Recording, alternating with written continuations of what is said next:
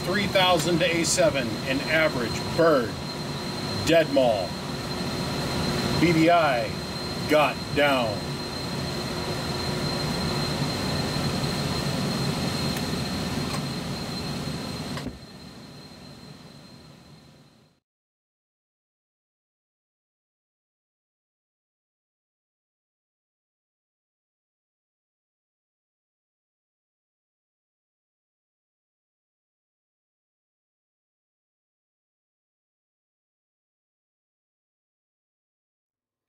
Hey guys, BBI here.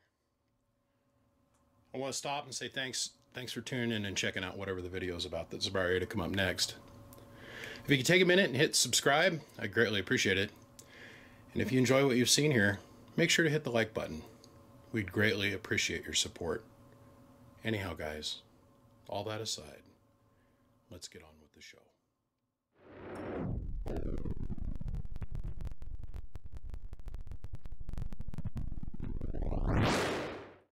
Well, good morning, boys and girls. I got myself a beautiful, 14 hours of sleep. I desperately needed it. I was running on zero. It's come to my attention that yesterday I spelled black wrong in the video editing portion of the process. I'm over it. It's okay. So, if you guys can remember back a couple segments ago where I was laying out the deck for this, and I had us lay the lid and the floor pan together and then measure out and then do a transfer, there's a reason for that. Let me explain to you or show you how that trick comes into play now. So now we're going to be looking up in this area. Because we had the two plates together, the two lids, the base and the ceiling, that hole, which is right here, is not directly over the center of the hole for the base of the tube. So at the bottom of the tube we drilled a 3-inch hole. For the lid, we got to drill ourselves a 4.5-inch hole to marry up perfectly with our chimney. And that's about the only way you can keep those two straight. You can do a bunch of measuring with that little ghetto hood rack tactic that I learned there from the great men that preceded me in this. Will save you a bunch of headache. Always pre-drill. It's a cheap, quick, easy solution. So now my goal here today is to get these finally assembled. There we go, just like that. And you'll see once again the center of they match up. So let's go play outside. That's where I'm off to next. That's where you're gonna go, and you're all gonna go with me. Okay. So always bolt the plate down to something solid and very flat. Don't try to freehand this. You want to have both hands free to be able to run the drill. So we're going to use this as our guide hole, and we're going to go really stupid slow.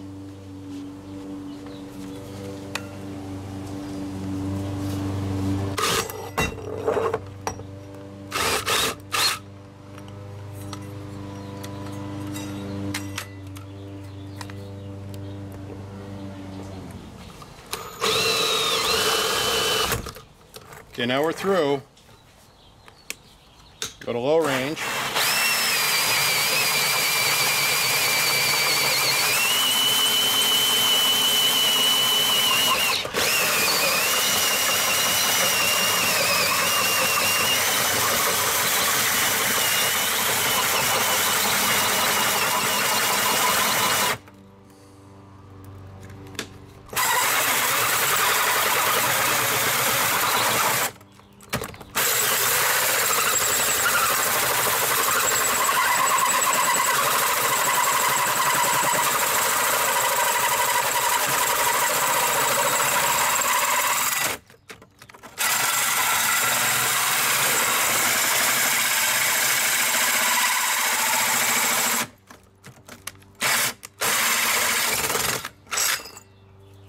Done, just like that.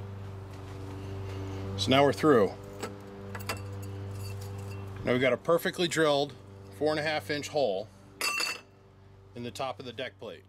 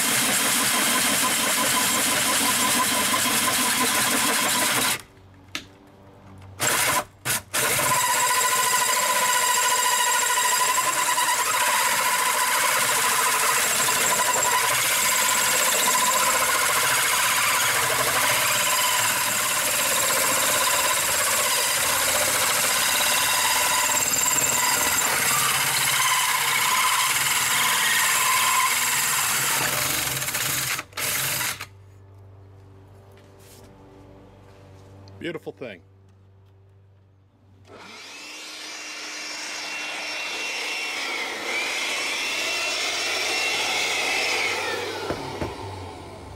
Okay, so we're going to use 1/2-inch aluminum, 1/2-inch little grill. I don't want to have any more restriction on the top side of this, and we're going to let this grill actually dictate to us where we're going to drill our holes to mount our chimney with. I found it's easier to lay this out first and then to pilot drill the holes into the chimney material second. I found that round holes have a tendency to whistle if you get them in too small. Isn't like the OD of the hole is too small. Remember, this is more or less to keep people from putting their fingers down this hole.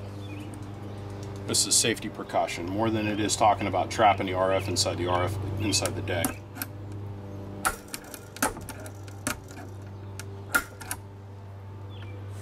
So put one there.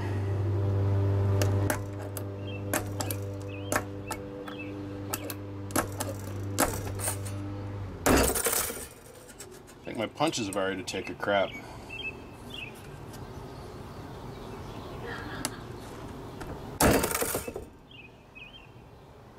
I don't have time to run over and get another one today. I'm running out of time, man. So it's 4.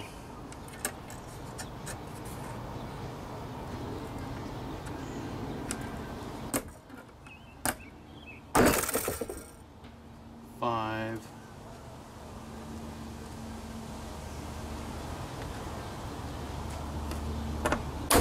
6.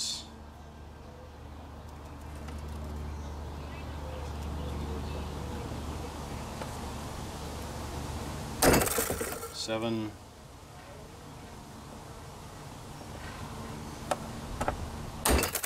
8.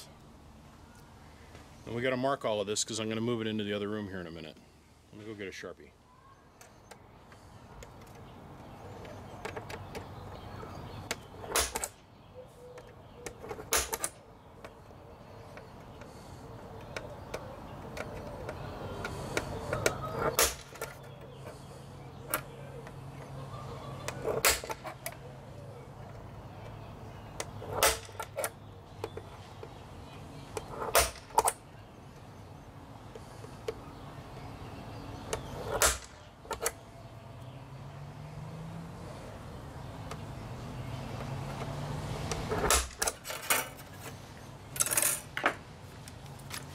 I took it apart and fixed it. She's running a little dry.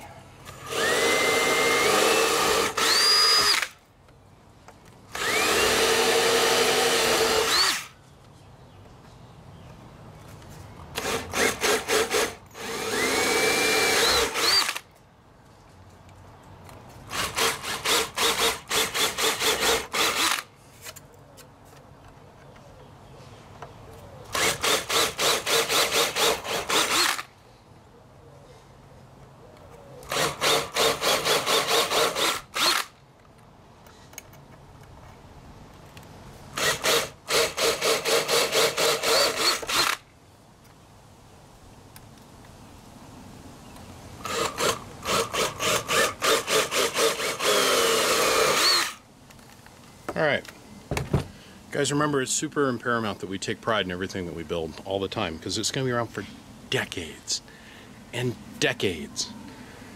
It's not common, I mean, it's not uncommon for me to work on something that is 30, 40, 50, 60 years old. Take pride in what you do, your name's attached to it.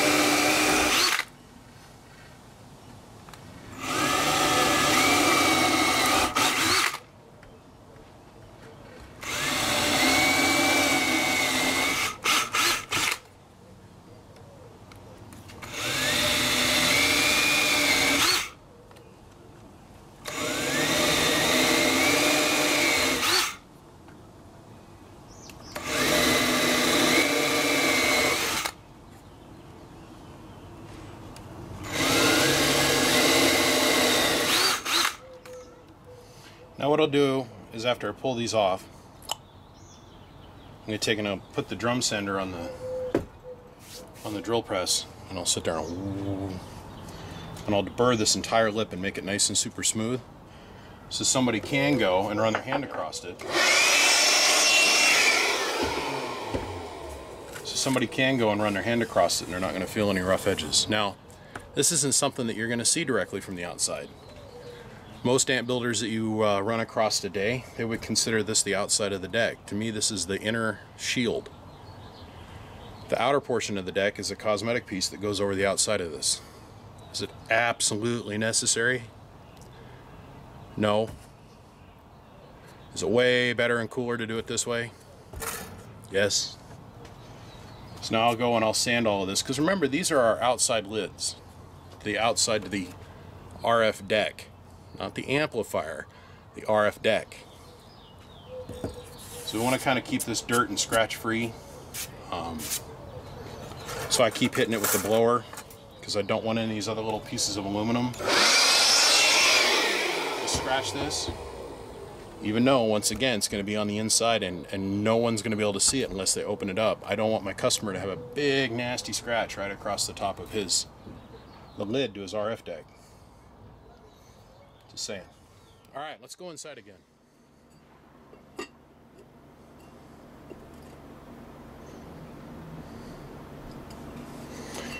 The goal is to make the hole bigger than your exhaust orifice.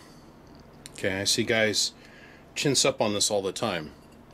That little hole saw is $47, $48 or whatever, and it's just slightly bigger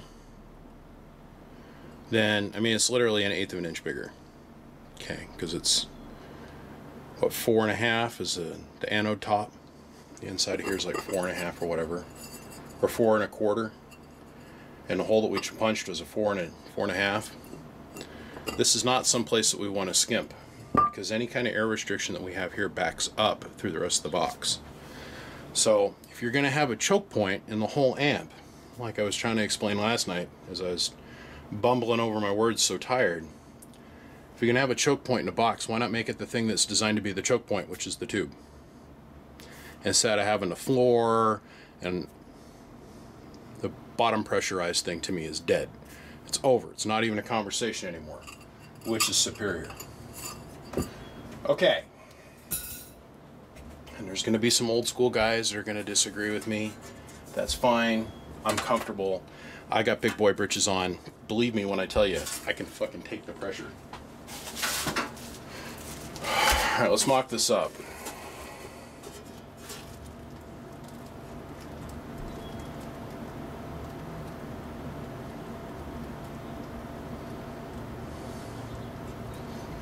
Now, because we are wanting to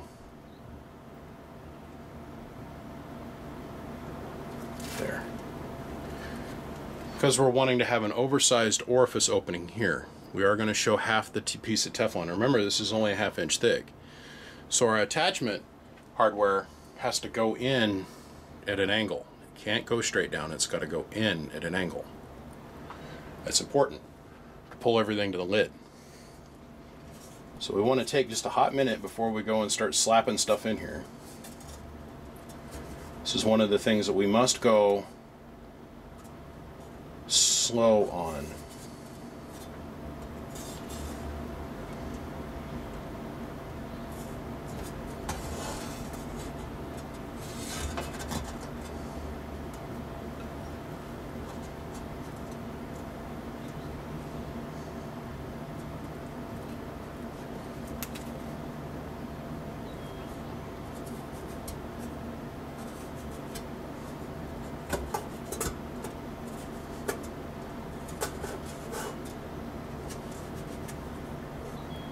Had a friend come over here a couple weeks ago. His name was Fred, and he was watching me work on that RF deck, and he goes, "Man, how do you?"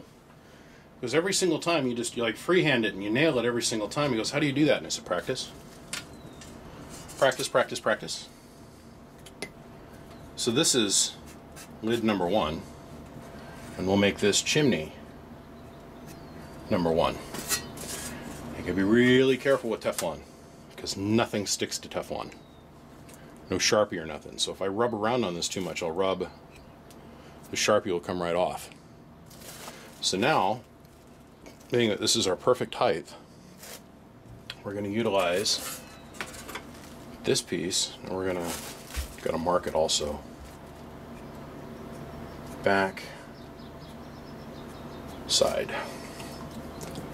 When I go to re-index it, I'm going to put this, I'll scratch my lid. Let's get rid of that round, I don't need it. When I go to re-index this, I don't want to be, how's this go? And spin this around 55 times. So I should take the lid completely out of the workspace. Okay.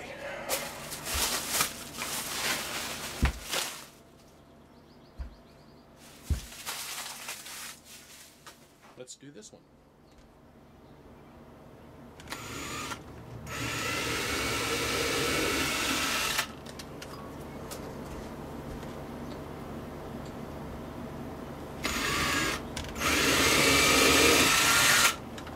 Drilling in at an angle for a reason. Start straight.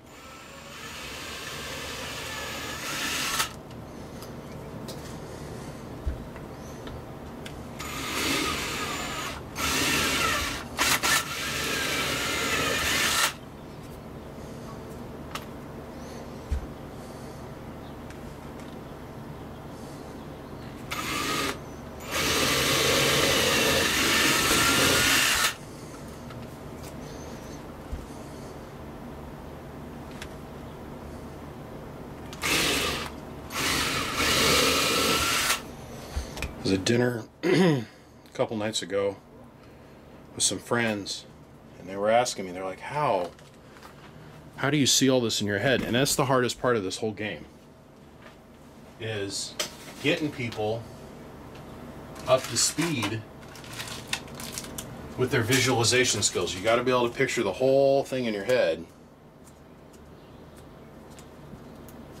It's get guys all the time, man, will you teach me how to do this? You teach me, yeah, but for me to teach you how to do this, you got to actually technically start over here and do this other thing first. And they don't understand that there's a train of thought that goes along with that. That you have to, can't just jump right in like, oh man, I want to build my own 32 pill. Okay, do you just want to build it, or do you want to actually be able to repair it and work on it if you have a problem? Or you just want a 32 pill and you don't want to pay somebody else to do it?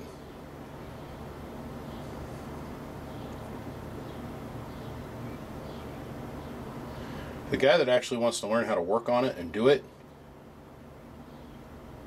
isn't really too overly interested in, his motivation isn't from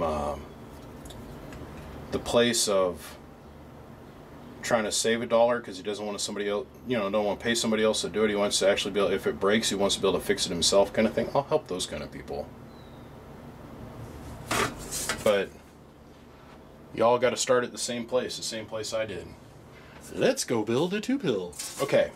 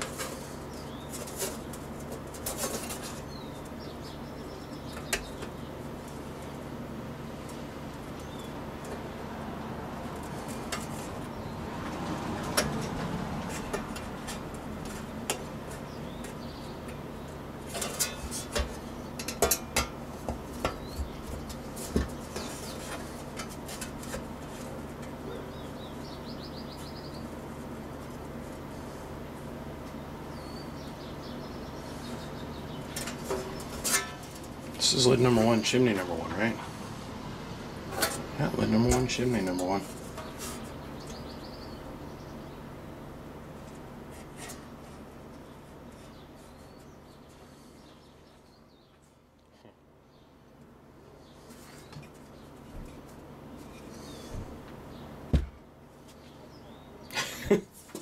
Orientated wrong.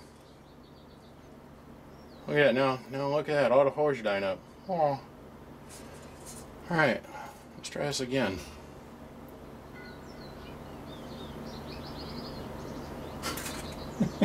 I'm like, what did I must have done something wrong. What did I do? Alright.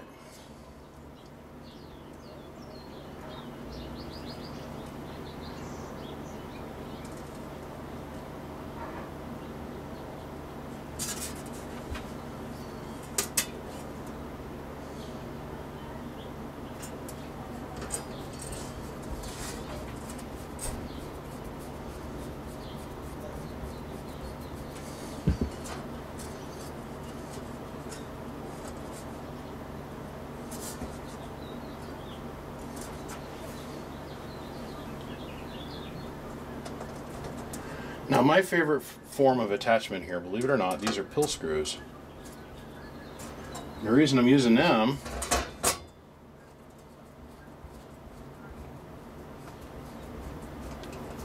is one, they're tiny, but two, they've got themselves a cut to the base of them, so they're self-tapping. Very, very, very fine cut at the tip. Wow, really 2/3 of the camera's covered up. Really focus. There you go. They're self-tapping. Teflon's really soft. So, I guess you could use sheet metal screws. I guess. It's not my preferred thing. Even though this is a form of sheet metal screw, what I mean is like big thread, hard point, self-tapping. I don't know, I prefer a little bit more elegant form of attachment, I guess.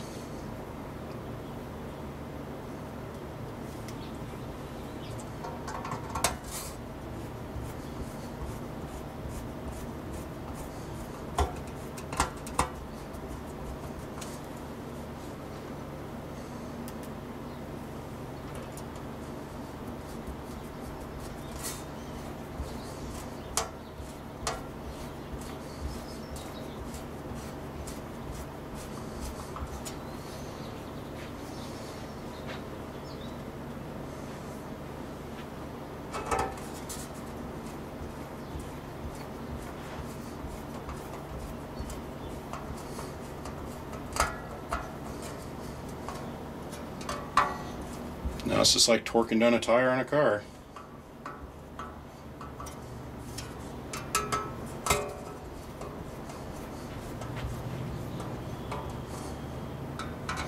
Now there's many ways to do this. This is just my preferred way to do it. You could do clips that attach to the Teflon and, you know, all kinds of things. This is just my preferred form of attachment. My way of doing it. There's lots and lots and lots of other ways.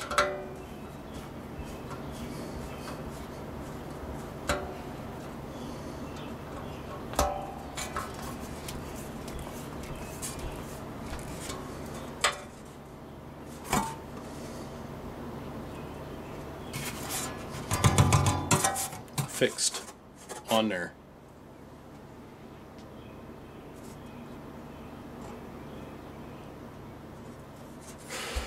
Alright, on to the next one, and then the next step, and then the next step. The question is going to come up, why don't you just put a fan guard on there and be done with it? I could do that. I've done that, I did that on a couple.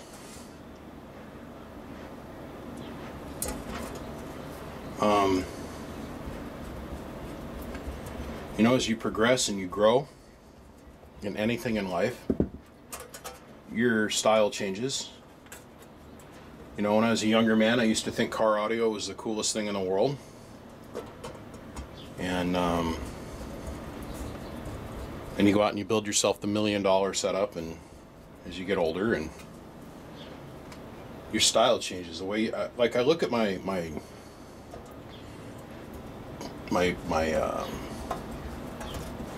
shootout truck for car audio.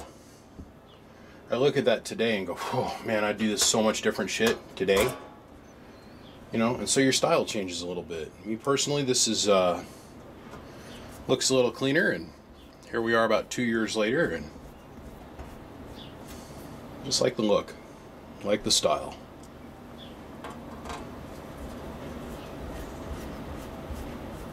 But whatever you do, you'll never catch me putting it inside of a Tupperware container. It still blows my mind. A guy thinks that plastic is some kind of RF shield. Not at the HF frequencies, it ain't. God dang. Just because the RF won't conduct down the outside of some plastics and fiberglass does not mean that it will not pass through it. Anywho, I don't know, style. Style.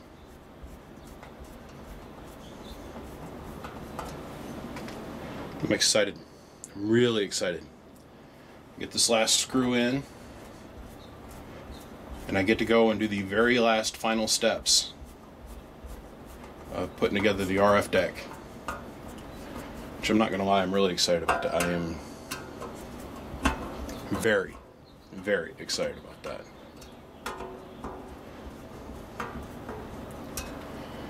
I think there's a little trick that I've had planned into the build of this thing now for about 3-4 weeks that I finally get to see come to fruition. And y'all are going to be like, whoa, wow, that's a cool trick. Kill 2 birds with 1 blower. Done. Square. Square, not kicked at an angle. You poke your finger at it, it's not going to bend it. No restriction, and safe. Alright.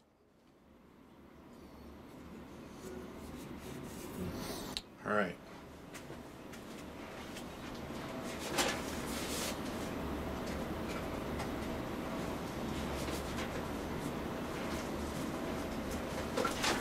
Come on, come on, clubs. Filming out of a jail. Alright, so we don't want to come in here and touch a bunch of shit. You got to think about the amount of pressure that's on that doorknob, right? There's a lot. You got your high voltage, plus you're going to have your RF on this thing here. So, most of the insulating capabilities of that component are made up of its overall surface area and its distance that it's allowed to apply. So it's a very special cleaner.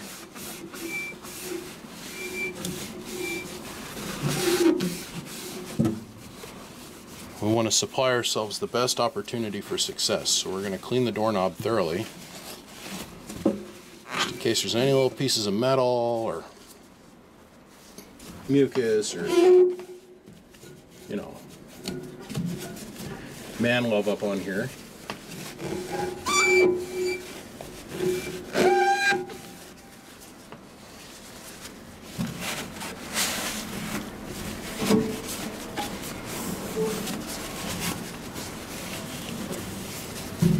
Because unless I have some kind of catastrophic problem, I'm not going to be back up in here again.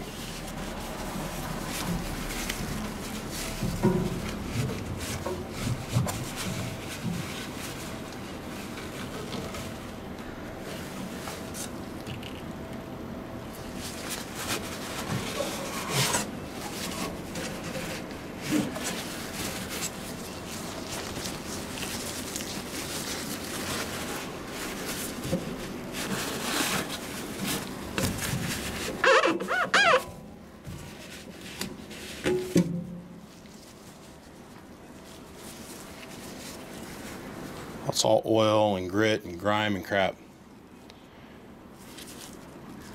that we don't want to have on our parts. Okay. So this is lid. Which amp is this? This is Exorcist. This is 2. Okay.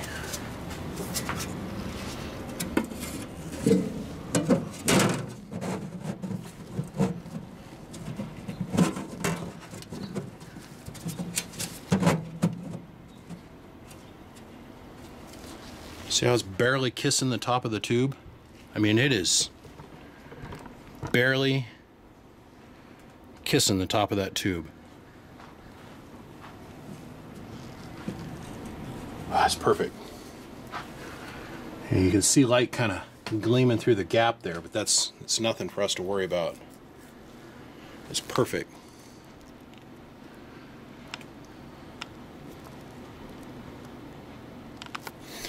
Now let me put a couple screws in the lid and I'll take the camera off the tripod. Give me a second. This turned out perfect. Look at this. It's just kissing the top of the tube, which is perfect. What this means is that we're exposing the most amount of tube surface to air as we can. I mean, there's probably a 1/4 of an inch gap here, and you got to remember how bright the lights are that I mean, it's flooded with light right where we're at. Oh, probably just a hair over a 1/16 of an inch touch here. And as you guys can clearly see, there's no gap up here. It's the light penetrating into the Teflon, wicking back. This is perfect. Oh, this come together better than I could possibly have dreamed. So think about that. That's a lot of little tricky measurements, from the floor to the top of the tube to the roof. And then inversely, you could take the same chimney and put it on the floor and do the through the bottom air restricting way. Oh, that's perfect. I'm excited. Oh, I'm excited.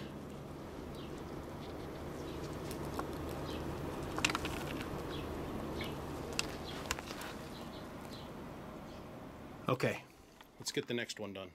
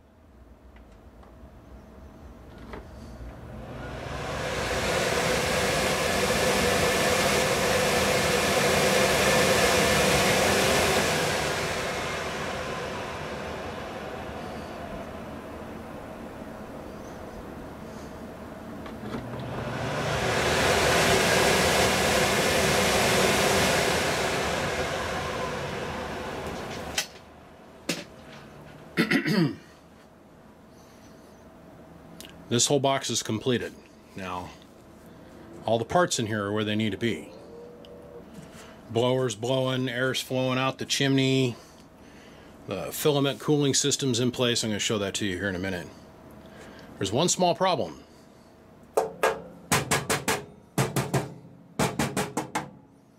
It's a big giant resonant drum.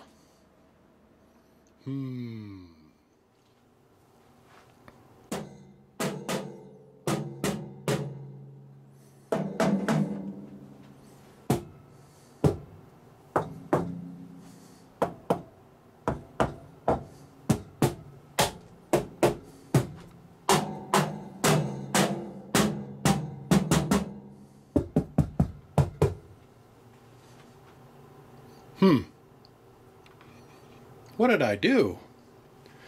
This one sounds like a train whistle. This one sounds like running water. What'd I do?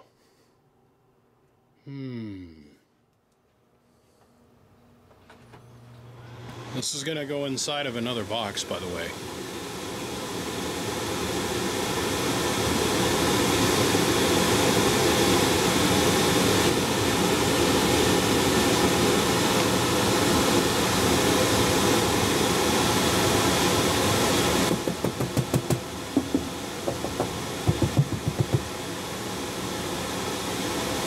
It's all full of Dynamat, otherwise known as hush mat.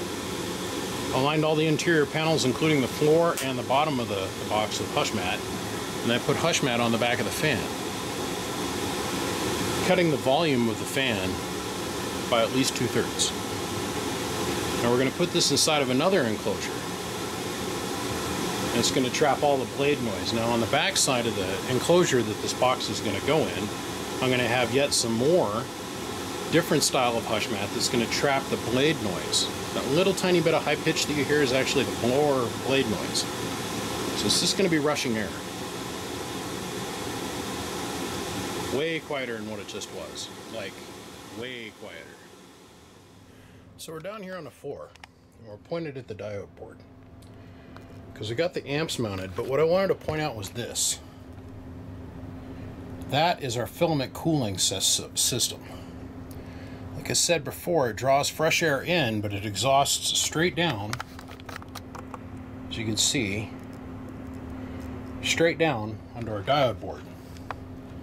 Very important. The diode boards don't take a lot of air to get cooled, but we don't want the air to sit static over the board and for them to cook. And since we're already up to 1, 2, 3, 4, 5, 6 fans, I was thinking, well, let's kill 2 birds with 1 stone. Alright, let's get to wiring these decks up. I am ready. I don't know about you. Okay, so we're finally at the point where we're going to start testing stuff. So let me start turning my 220 variac here. And there's 1,000 volts. 16. 3,000. There's 4. 5, 6. The core is fully saturated with 240 volts going in. That's 6,500 volts on the cap. Soft start's been bypassed. Can't even hear the transformer working. Our bleeders are warming up. No explosions. I have 100% confidence in this circuit now. Let's test the other one. Let me tell you what commitment is. You see these little tiny set screws that are here? Anytime camera. This little tiny set screw. Well, the guy that I bought these meters that I'm installing here from says, oh no, I'll send you all the hardware and everything. Well, he sent me this many that don't have any set screws in them. So, I'm sitting here dinking around going, oh no, what the frig, man? They happen to have a 632 thread in them. So now I gotta go hand make set screws for each one of these. I'll be back. You got a simple desire. You just want to build something, right? And then you go out and you spend, you guys even understand.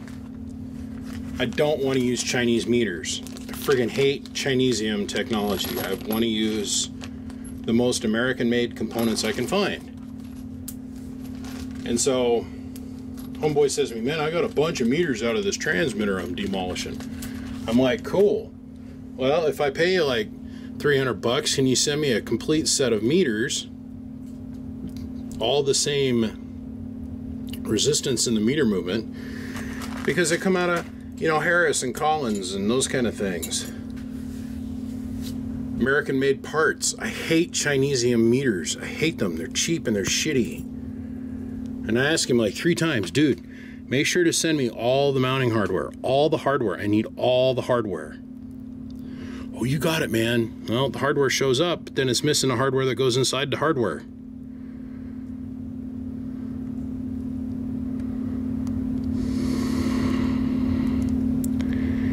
Each one of these has had to been like handcrafted, fitted to the... Okay, that'll work. Knock that finger burr off of that thing. It's too late. I'm too late. I got a hard delivery date in like 5 days for these things. I can't like reorder.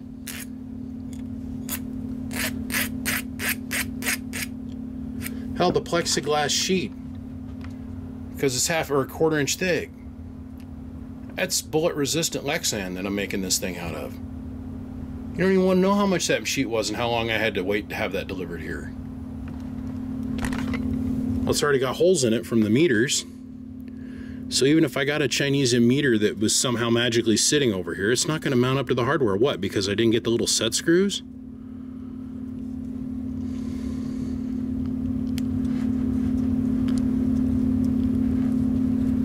Perfect. All right. Sorry, I had to rant for a minute. I'm sorry. Damn.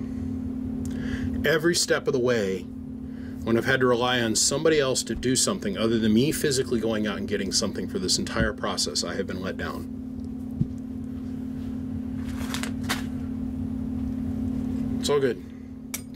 Almost to the end of this project, and it has been interesting, to put it mildly.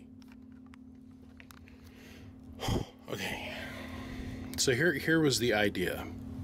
Is I wanted to get transmitter stop pigs so my new guys that don't know any different, they'll know how to read their meters, okay? So on our plate amps, our zero signal is going to be somewhere right here, okay?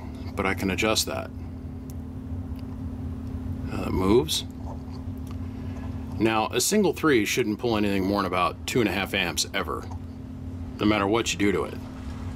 Even though our plate supply can go all the way over here and actually off the scale at the tap that we're running it at. We're going to tell them no more than 2.5 amps, maybe 3 at the most. Our top voltage or resting voltage should be somewhere right at about 6,500 to almost 7,000 volts. And the bottom that you want to pull it down to, somehow, I don't know how you'd be able to do it. Even if you're pulling 2.5 amps, the power supply is only going to fall down to about here. But we'll say somewhere between 5 and 7,000. We'll safety margin operation windows for them to know where to be. To make those little set screws cost me 3 hours of work. But it's worth it to me. It's worth it. All right. This is one of 2 I've got to do. And tomorrow I got to run out and buy new on-off switches, because apparently when I ordered switches and they showed up, I ordered 6. I grabbed the bag. I never counted what was in the bag. There's 1, there's 2, there's 3, there's 4, and there's 5. Short a switch, because once again, because I relied on some other source of person to do something, they can't simply count to 6.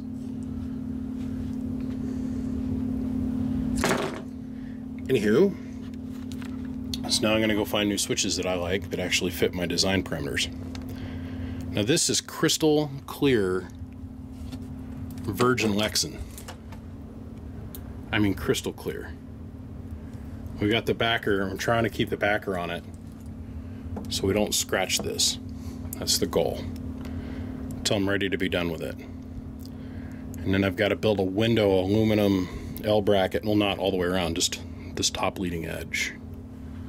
That's actually what I should work on next for this. I think that's what I'll do. Okay, off to the races. All the 12-volt circuits test out. All the 110 circuits test out. All the 220 circuits test out. Got our little window frame made. Made it so the door doesn't hit the freaking knobs.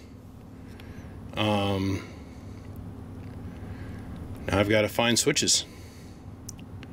So I'm going to do tomorrow. And then it's all downhill. Wire up the meter shunts that I installed tonight so they actually tie into the meters. tie up on-off switches, punch a hole in it for the power wire, connect our in and output coaxes, connect our RCA jack for our remote, foot pedal, tie in our fan on top, and I'm ready to key this sucker. It turned out quite nicely, if I don't say so myself. Remember, that plastic is clear. It's going to look really cool. And then maybe I'll put an LED strip down the back to backlight it. Because remember, it's going to have sides on it all the way around on a lid, so you won't be able to see into it. But this plexiglass is important because all the high voltage is right here behind this panel. You got to protect the owner of these things. So that looks good. I'm proud of that, and I can live with that. That's good. All right.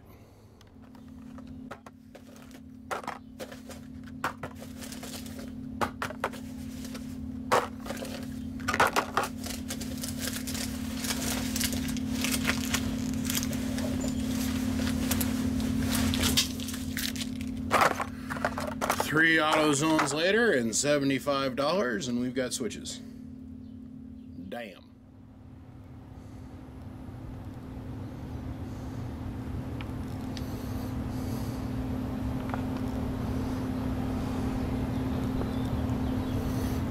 Front interface is on.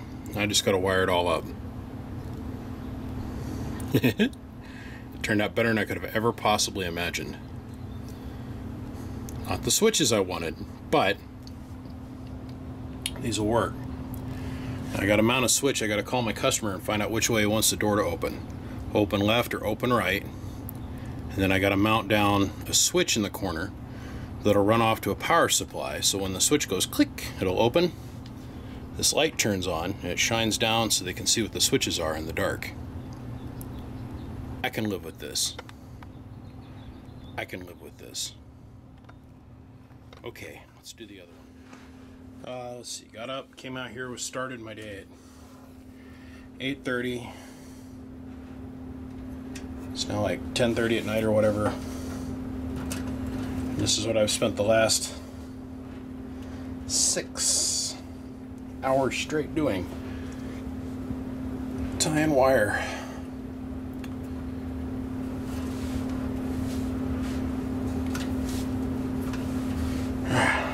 Throw a hitch in it.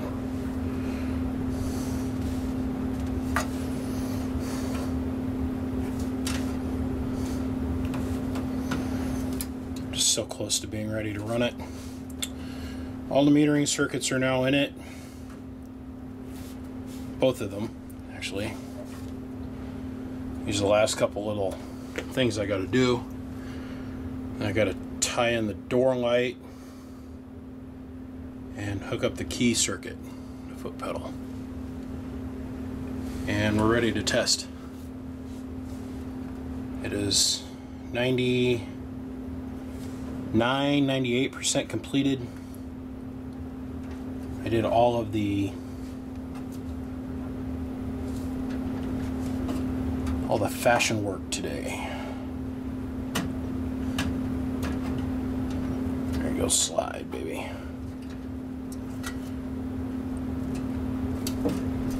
Got all the meters run, mounted, face plates down. All my control switches are on. I'm running out of vinegar for this. Just getting tired. There are 2 wires here. Make another loop.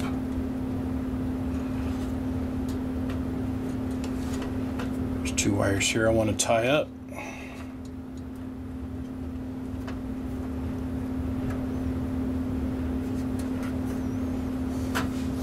Starts to hurt right through here on your finger, through here, feeling it. Really getting to feel it sitting here on the floor. I'm sitting here for 6 hours doing this. I gotta throw another hoop in it. Come on.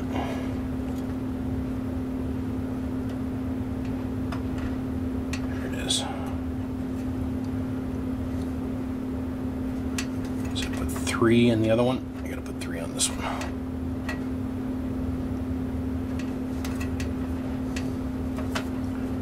This thing, if it doesn't make 1 watt, which I know it will,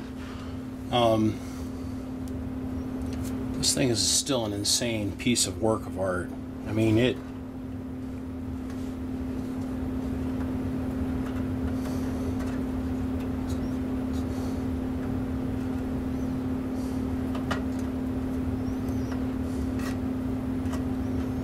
sitting here thinking how I could have done all these zip ties in probably 20 minutes. But no. I gotta rock it old school. Okay, so I got all my safety circuits in. Part of my metering circuit is in. All the on-off control switches are in. It looks surprisingly like this in the other box. Imagine that. All tied up and pretty. Just like this one. Okay. I'm going to turn the cabinet and I'm going to tie up these last 4 wires.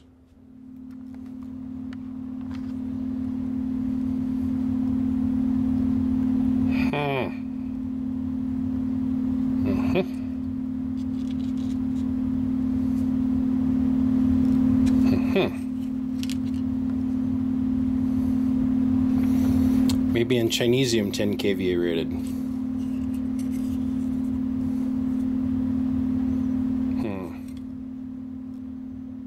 Yeah.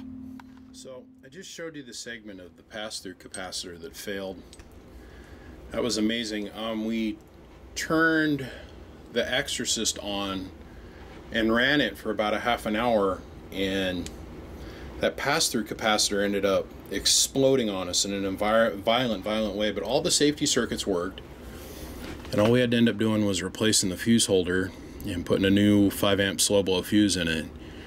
And what we ended up doing was we took a piece of high temperature 1/4 inch thick fiberglass, and we put a stud through it and hooked up to that, and then we went on with our day. But when it came along to the Demon, we had a Demon in that box. We spent probably 6 hours chasing it.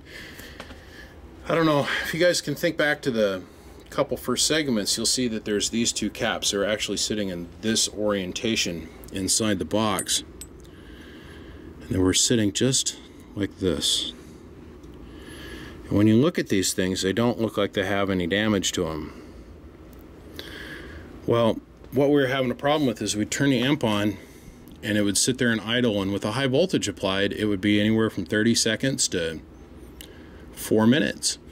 And as soon as we go to try and create any kind of RF power, it would go PAM and blow up. It would blow the safety fuse out, and the contactors would kick out, fans stay running, all the lights stay on, the filament stay on. It was just killing out the high voltage. So after a very slow process of elimination and going through it step by step, we determined that wherever the flashover was taking place was in the high voltage tag. So we really started looking, and what keyed me off initially is I'd look down in there, and now there's a connector that goes between these 2 points, and I could see this gray. You see this gray on the doorknob right here? I went, oh, I don't like the look of that. So we went and we took it apart. You see that discolorization? See this discolorization that's here? That's where the 2 caps are touching together, and the high voltage was arcing, running down the outside of the cap and jumping over to the bottom side of this thing. You can clearly see the arc burn on the inside pin here. This took a little while to work around.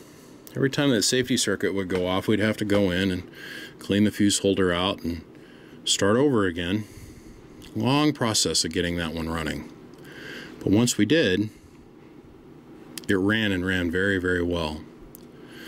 So I just want to throw that in there, because we're going to start jumping forward now. We're going to start adding a whole bunch of videos to it. I ended up running out of time to be able to shoot the video the way I wanted, so I had to make the choice. Either I do the video or I get the product delivered on time. We ended up having a lot of other failures from this high voltage jump into ground, which is common in trying to flesh out a new project. But once you get this taken care of, it's like, you know, we pulled these doorknobs out and grabbed another 1000 puff cap and another 400 puff cap. I think I put a 500 puff cap in there.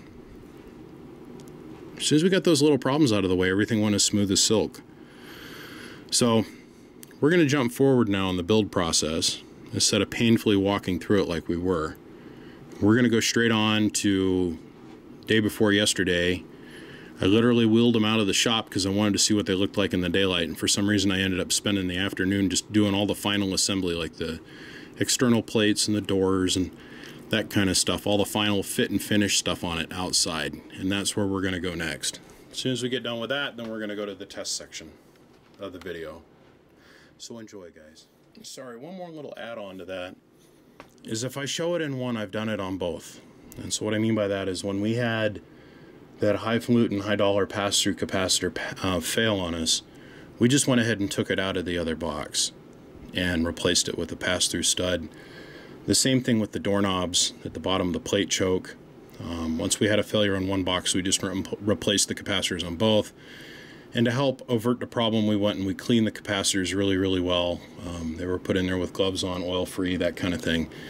A lot of that is the way it has been in the video. And I'm saying this for a disclaimer reason, that if I show it being done on one box, it was done on the other one immediately. We just didn't bother to video it. So, okay, moving forward.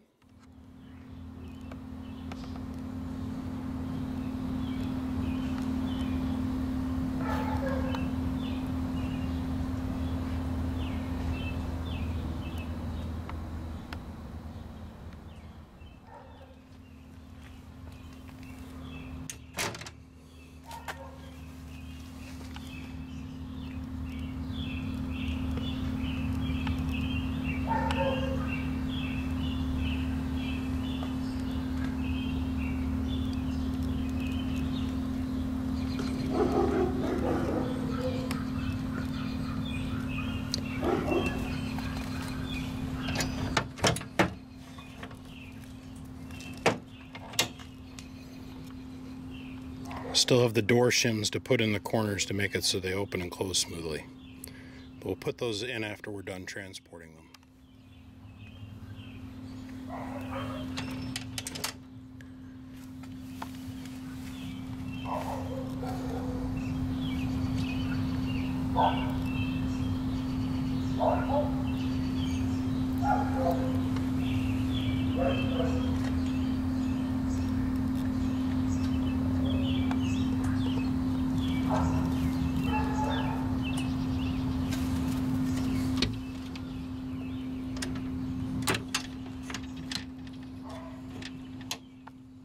Door shims in.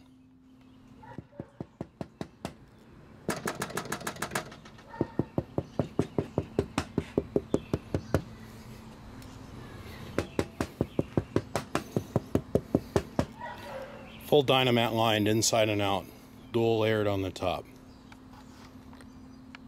One sexy mother.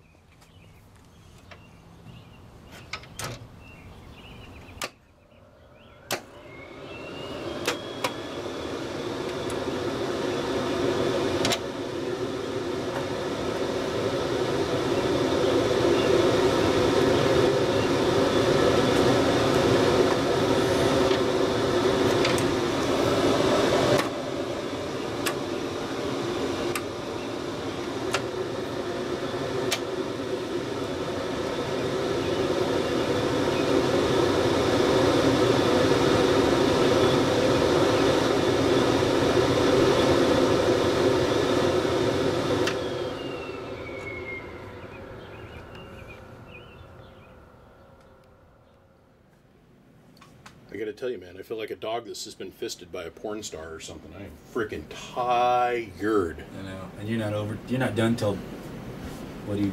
Sunday, Tuesday. But this is the last big hurdle getting this done. It really is. Okay, guys. So what I ended up doing is I had to stop videoing. I started running out of time. I'm up against the wall. So what we skipped over was the meter circuit construction, putting the meter shunt in the knockdown shunt for the high voltage. That's it. We got all the tins on, as you guys seen in the couple previous segments. So now we're moving to the section that everybody's been waiting for 3 whole segments of video. The actual test portion. So let's start out here, and I'm going to run you around the lap. It's a 5 kW slug in 2X in PEP, 10,000 watt slug, and average 5 watt slug in reverse back from the Monster Oil Cooled Bird 10,000 watt dummy load. Over here to show us input tune and input drive, we've got our 1,000 watt slug in peak, and over here we've got a 50 watt slug in reverse. Don't focus on my hand, focus on the meter, you fuck. I think I'm far enough in I can start swearing now without getting demonetized. So what we're using over here is my backup Cobra 29 going directly into the back of the LD MOS. This is a 2-pill LD MOS driver. That coax is coming out, running over and running through these 2 bird meters. Coax coming out, running around and going to the input. Here's our output coax, which is RG393. RG393. Coming around, getting whacked on the snacks, called Snoopy snacks. Okay, and we're coming around to the 3 meters in a row. Alright. We got to use 393 for the distance and the amount of different couplers and stuff. We're going to get it a little bit warm today. But that's the sequence of events. So, let me turn on the 2-pill unit. With about 1.5 watts now, this is a 1,000 watt slug in peak in 5 times. So 1, 2, 5. So we're reading this middle scale, adding a couple zeros. And we're going to tickle this. Put about 2,500 peak watts in from the 2-pill LD MOS unit. Let me put that in perspective. We'll shut the 2-pill off.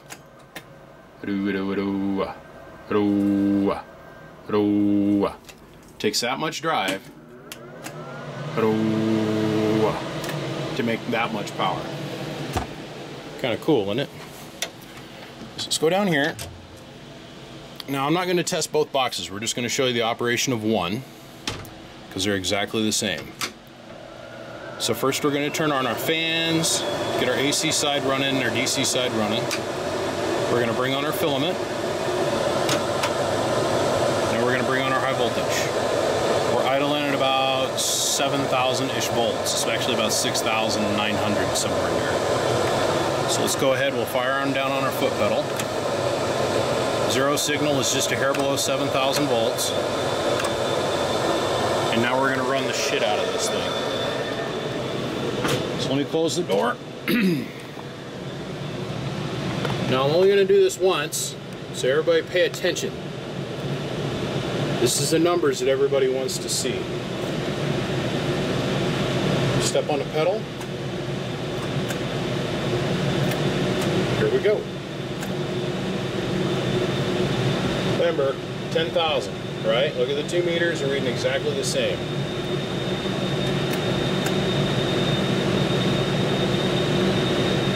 There's 2, 3, 4, 5, 6, 7, 8, 9, 10,000, 11,000-ish watts, give or take. Let's run it back down again. 2 grand. 4, 5, 6, 7, 8, 9, 10,000 watt dead key. Alright, so let's go over here and show you drive.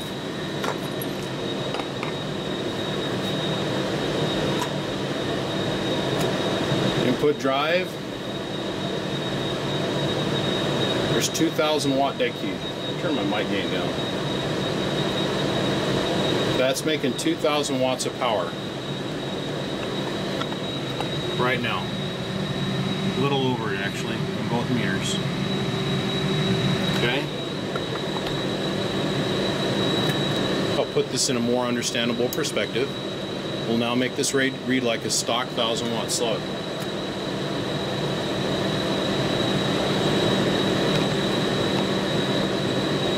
So about 600 watts going in. Or not even 600 watts, pardon me. Whew, gotta learn how to read a bird meter and not be awake for all these days.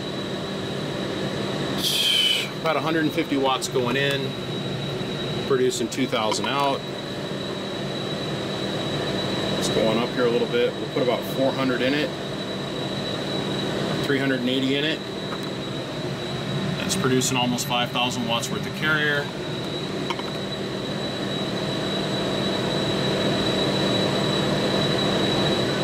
A little bit more in it. We'll put 6 in it. 600 watts. Produces a 7,000 watt carrier. This is where the performance of the tube falls off because the anode's so small. We're going to put 800 in it. That produces 8,000 watts of power. We'll go ahead and run it on up. There's a 1,000-watt dead hammer going in for drive, and we're producing roughly 9,000 watts worth of carrier. That's it. Let's back this on down again. You'll never get the amp to work any harder than what we just did by throwing a huge massive DC out there. And let's give it just a second and let everything cool down again, because that's a lot harder than what you actually want to run in the box. Okay. Now let's take a minute and talk about what we really got going on. This is a plain Jane, everyday Cobra 25, or Cobra 29. There's nothing special about it. But, 2,200 watts. And let's see what we're doing for average power. Oh, wait a minute, I stepped on a pedal, didn't I? Off the scale. Let's show you what we're doing just for average power with this radio hit going into the 2-pill LD MOS unit.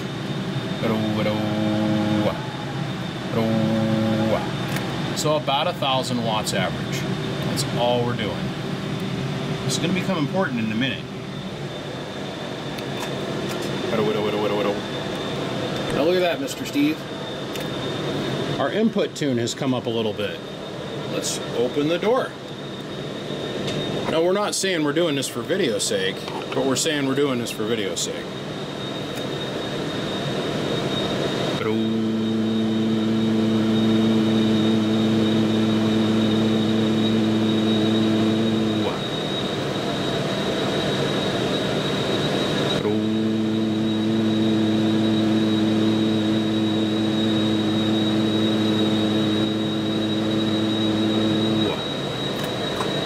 Watts worth of reflect, the 23-2500 going in. I can live with that. So, woefully overdriving it. My friend here that's with me, Mr. S, we'll call him, appreciates the term woefully. It's amazing. So about 5,000 average. The reason that this is important is we're going to turn this radio off. And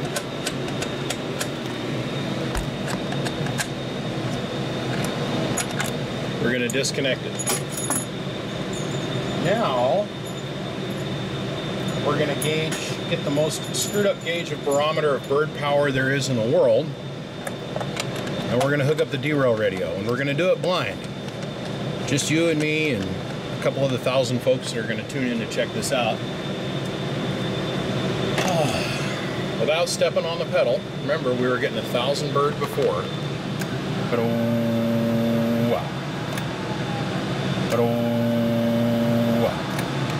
Now we're putting 1,800 bird in it. Just by changing the radio.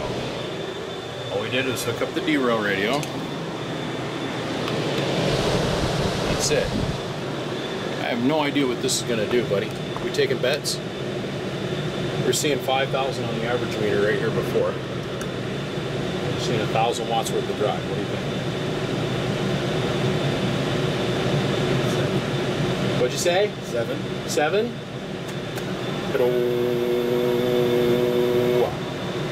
I could guess, young man. Let's turn our dead key down a little bit more.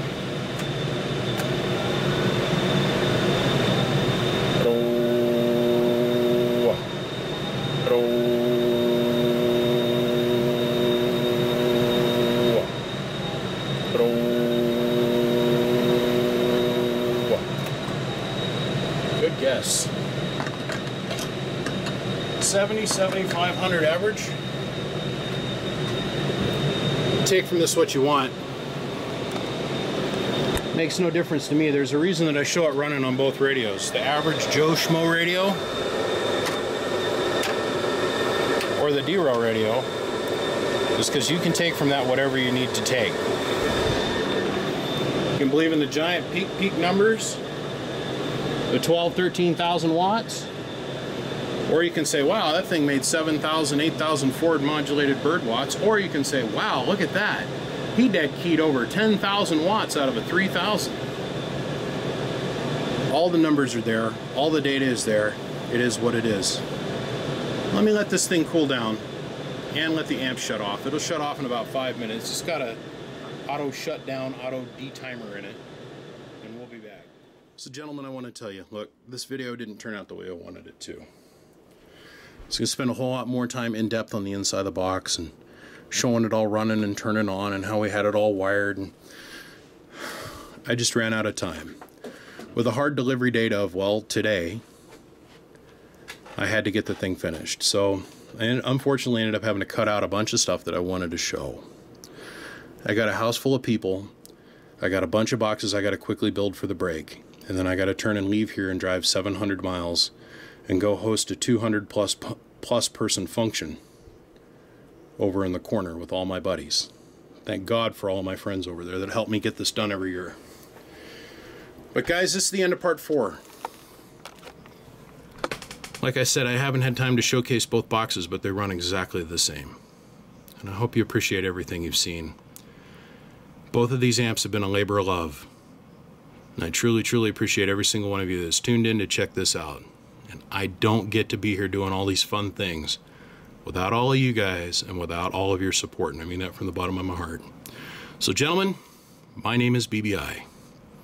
And without a shadow of a doubt, I am the biggest mud duck in Idaho. And if that ever gets challenged, I'll spend more money and make it so that's not a challenge.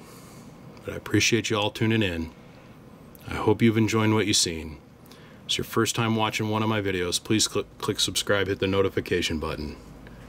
Give me a thumbs up, guys, if you've enjoyed this. It makes both of us feel better. It really does. I'll see you guys. Bump bump from the biggest duck in Idaho. I'll see ya.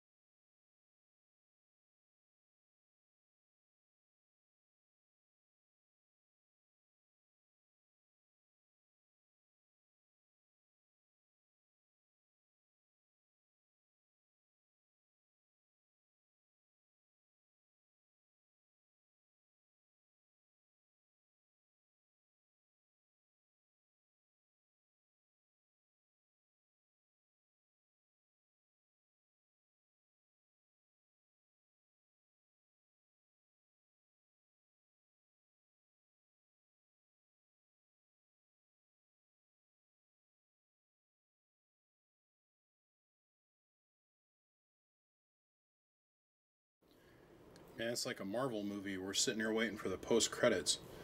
What we just looked at was just a very small snippet of some of the pictures that were available that I put up every day as I was building this thing for the last month on Facebook. Guys, I want to take a minute and I want to say thank you to my wife publicly, in front of all my friends and any and everybody that's going to ever see this video. The reason I want to put the credit out there is without her as the back-end support for me to be able to do everything in my day, and that includes taking care of you guys as well. All the shirt orders, all the hat orders, every single thing that comes in, comes out of here. She's the one that manages all of that. Not that, she's also the one that helps take care of all the other little things in my life, like feeding me and all the other things that go along with it. And she was out here working on this with me. She's the one that helped me do all the sub-assemblies on the boards. If you go back and look, there's a single picture that I took of her as she was sitting there meticulously drilling all 500 some holes for the rectifier boards for both of these boxes. She stood out here at the drill press very diligently just drilling holes all day. I want you guys to think about that. That it's not just me out here working at it. It's a team effort. And I got to give thanks to my customers that were willing to step up, put the money forward, and wanted to purchase both of these things. Now, arguably, and I'm not saying this to toot my own horn or anything, but arguably these are some of the best built boxes that I've seen yet come across the internet or out into the radio world. The other thing I wanted to point out is none of this is possible without the support from companies like ICA Manufacturing and my good friends over at rfjunk.com. Okay, both of those places, if we don't have access to those kind of components, the rest of us would not be here. And we have to keep that in mind. That's the honest to God truth. You know, I might have the desire to build these things, but without being able to get the cabinetry, without being able to get the Teflon, without being able to get, you know, the sockets or the sub-assembly components for these things, none of us get to be here. None of us. None of the builders in this game get to pretend like they're anything and get to enjoy this slight elevated known of existence in some obscure portion of the internet. None of us get to enjoy that without these other companies. So I want to give a big shout out to EPD, Electronic Product Design, my good friends Peter, that's down there, his beautiful and wonderful daughter Michelle. I want to give a shout out to the other Michelle at ICA Manufacturing and Tony and those guys over there. And I want to give a big shout out to my friend Chris over at RF Junk.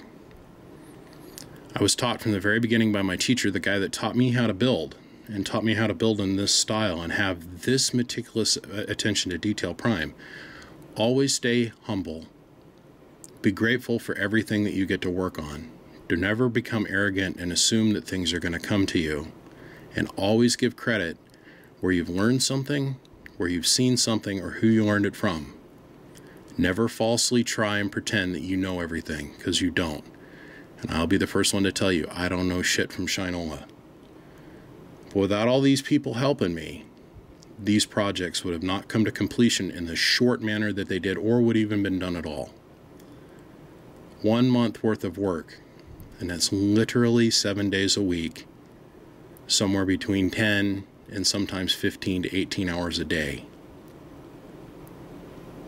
So I just want to take a minute for that, and I want to say thank you guys publicly for the support. I wanted to throw a plug out for the companies that have helped me achieve both of these things and the completion of them. And I want to honestly say one last time, thank you guys for tuning in and checking out these videos. Bump, bump. I've got to run on to the next thing, and then the next thing after that, and the next thing after that. It's like the train going through the station, just running through the station, onto the next one, onto the next one, onto the next one. Gentlemen, don't let your dick get caught in a vice. I gotta go. See ya. Bye.